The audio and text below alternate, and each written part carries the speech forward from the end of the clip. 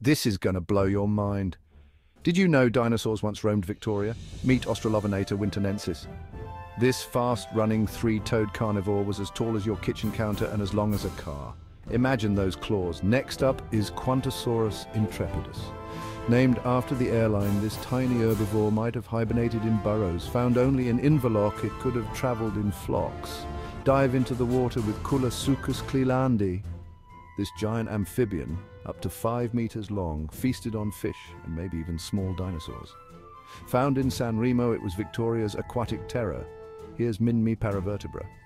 This armor-plated herbivore with its speedy legs was built to resist attacks from larger predators. Fossils have been found in Kilcunda and Inverloch.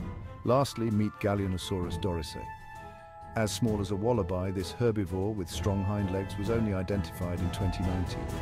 It roamed flat rocks near Inverloch. Victoria's ancient dinosaurs were truly spectacular.